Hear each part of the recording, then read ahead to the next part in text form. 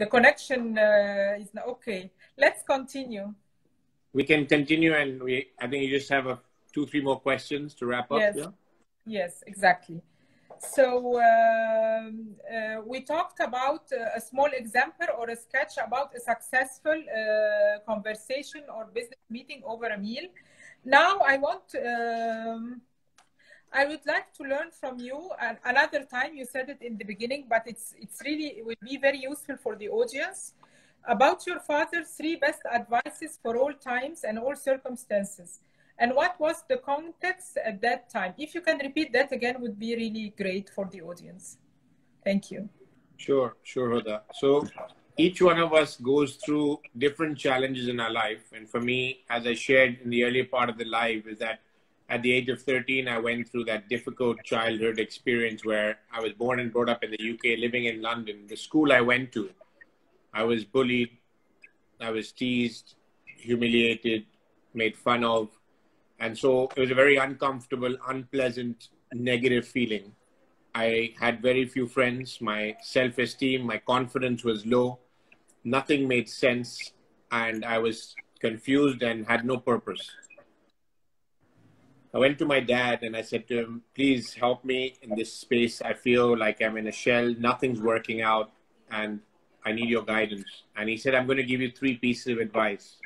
So one was, surround yourself with the right people. Continuous learning. And third and most important is take action. So I changed schools at the age of 13, where a couple of years later, when I changed schools, my set of friends changed. When my friends changed, I was surrounded by friendly, positive, upbeat people. When you had a great set of people around you, my education, I felt good about myself, my self-esteem, my confidence went up. So the people you surrounded myself with helped me build my confidence and self-esteem, which then meant my learning was that much better. And I took action, and my whole outlook on life has never been the same. So what I was sharing is that experience at 13 has helped me throughout my life, whatever experiences we've challenges with. So in 2009, and again today, more relevant to today, we're going through a challenge where it's affecting people's relationships, people's business, people's health, because they're managing all the quadrants of their life under one roof with many people in lockdown. So surrounding yourself with the right people who uplift you, energize you, make you feel positive, that's step number 1. You can do that in person at home and obviously virtually with friends, with family, with people you feel good about, with common interests, like-minded, like-hearted. So you feel good. Then there's continuously learning new things through webinars, through blogs, podcasts, reading. Continuously learn, stimulate your mind, keep yourself stimulated intellectually, and then take action. Apply the learning in your life. The moment you apply that, there's a feel-good factor, there's learning, and there's new value that you bring in your life. So that's the 3 pieces of advice my dad gave me then, and it applies throughout our life. And that's something I really wanted to encourage each of you to really apply. Thank you very much for the 3 advices, really very useful throughout life. Gautam, in today's turbulent circumstances and of social distancing and lockdown, how can we break bread? I think first and foremost is making the distinction. It's not social distancing. That's the word used. I think to me, they mean physical distancing. So once you first and foremost understand, they're talking about physical distancing in person, but socially, we have an opportunity to build more meaningful relationships and connected with people. You can connect like we're connecting here on Insta Live. You're in Dubai, I'm in Mumbai. I'm having Zoom calls with US and UK earlier today. Exactly. You can connect by Zoom. My birthday was in April. I had 3 Zoom get-togethers with family, with friends and cousins. We put 20, 30 people together. I said, I invited everyone. I said, enjoy the food and the drinks in your home. We'll celebrate live. We cut a cake. You make the most of what you have. I mean, focus on what you can do, not what you can't do. Focus on what you have, not what you don't have. So basically you can build more meaningful relationships. I have actually applied one of the rules learned through Phil Bedford is about a how are you phone call. So in the 2 months plus lockdown, I've made currently over 100 conversations. Those conversations where you have connected with people virtually, got to understand their pains, given a listening ear, given your thoughts and ideas, made people feel good about themselves. That's also a way to break bread virtually.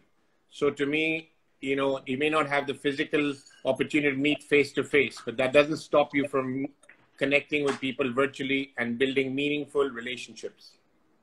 Yes, it is true, very true. And I also did my birthday with my family, my daughter here, and my family in Egypt. It was really great. My friends throughout, it was like 34 persons. So it really gave me the warmth and the feeling of the family, and as if we were sitting together. So we are trying always to get the best out of the current situation. And I agree Absolutely. with you. I agree with you. And you made me really remember when I was young to have that family gathering over a table. It was every Friday at my grandmother's house. This was the extended family, and it was really, I now discover how useful it was to building my character, and it get me great lessons in life. Until now, I still remember those gatherings. I hope we can do it for our children as well. Maybe in these circumstances of the COVID, maybe it will be a good opportunity to start over and get this tradition back again to our lives, to our table, and gather together all the family and the extended family over meal. Gautam, finally, I would like to know from you, what is your formula and your equation to a happy, fulfilled, and successful life? And this is a standard question. I ask it at the end to all my guests. So I would like to know from you your formula to happiness. Thank you very and much of for course, that. a fulfilled life. Well, I've got to be grateful to my dad, as I shared on the 3 pieces of advice. For me, that's what's most exciting. I apply that each and every day of my life. I make sure I spend time speaking, meeting, communicating with people who uplift me, are positive, are looking at positive ideas. So any people who I know personally, professionally, I stay connected with people who are positive. Then I'm continuously learning. In this time, we're working longer hours than ever between attending webinars, hosting webinars, reading, listening to podcasts. So I'm constantly stimulating the mind with new ideas. So to me, when you feel the people you spend time with, that has a direct correlation to how you feel. Then the way you learn and the way you apply that. So I'm a person who takes a lot of action. The moment this lockdown happened, I immediately moved to acceptance and got into overdrive in staying connected with people, learning, and taking action. To me, when you apply those 3 philosophies each and every day, I live it, I breathe it, and I follow it like a T. And that's what gives me a lot of happiness and inner fulfillment each and every day. Great formula, really. And it is true. This gives a meaningful and a sense of fulfilling life. That's true. Especially the connection and relationship with people. Today's episode was happiness in building relationship. I was really so glad to have and to connect with Gautam Ganglani and his new book, Best of Luck, for the launch of the new book, Breaking Bread. And the concept itself, I like it very much, the concept of breaking bread. And it's, I will just give a summary about it again. It's about getting together over a cup of coffee or over meal and exchanging energy, making meaningful rapport. It will help in building long-lasting relationship on the personal level and in business level. Do you want to add anything, Gautam, to this really amazing concept of breaking bread? I'll keep it simple and I invite the viewers to visit GautamGanglani.com. You'll get a chance to sort of read some insights into the book Breaking Bread and apply the philosophy into your life to be more happy and more fulfilled and achieve long-lasting success through building meaningful relationships. So I encourage you to visit my personal website, GautamGanglani.com. Yes, and I think it's a very good opportunity also to tackle this topic, especially we are in the holy months of Ramadan, and all the family should eat together. Every year we used to do that, but for now we are only sitting over the meal, the small family. But hopefully things will get for the better. Thank you very much. My Thank you, my Gautam. pleasure. My pleasure. They say families that eat together stay together. So that's a closing note Exactly. to say with. I agree with that. Thank you very much. Stay tuned Thank in you. and see you next Thursday in a new episode of the Happiness Club with a new author, a new topic. Thank you. Thank you. All the best. Thank you, Hoda. Take care. Bye-bye. Bye.